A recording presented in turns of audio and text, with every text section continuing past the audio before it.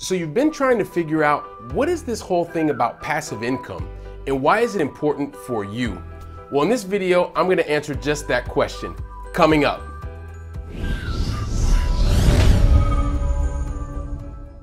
Hey there, it's Billy with Keep on Cash Flow, helping you to grow your money and your mindset so you can get to the lifestyle that you really want to lead faster.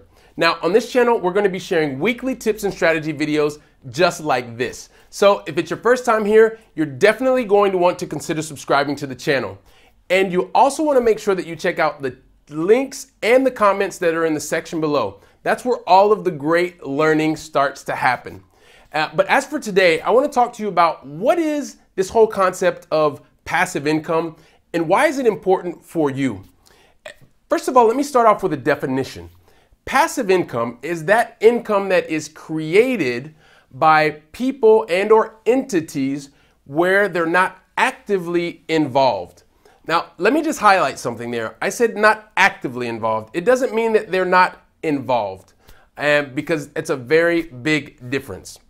And it's actually, passive income is one of the three different types of income that we've talked about before. And it has some special tax treatments that we'll talk to you about, especially at the end of the video. But let me just give you a couple of examples.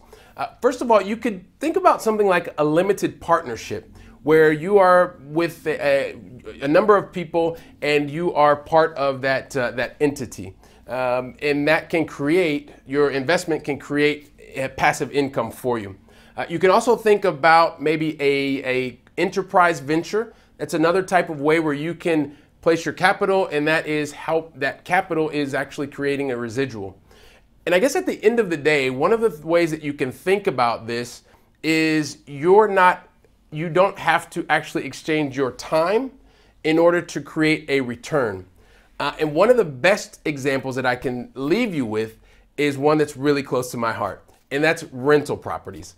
And you can even think about it a couple of different ways, because you can actually roll your sleeves up if you want and really lead the charge, if you will, and be responsible for specific projects.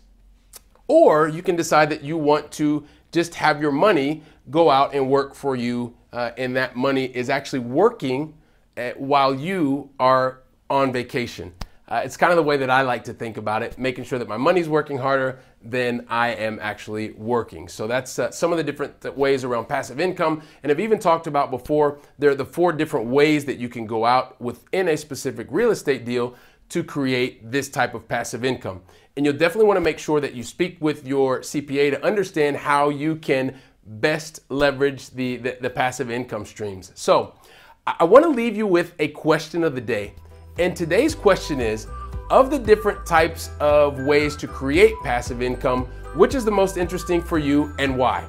So I want to watch what your comments are below and help to continue to interact with you so you can get closer to your dreams much faster. So once again, this is Billy with Keep on Cash Flow. As always, that's my 2 cents for today, and hasta la próxima.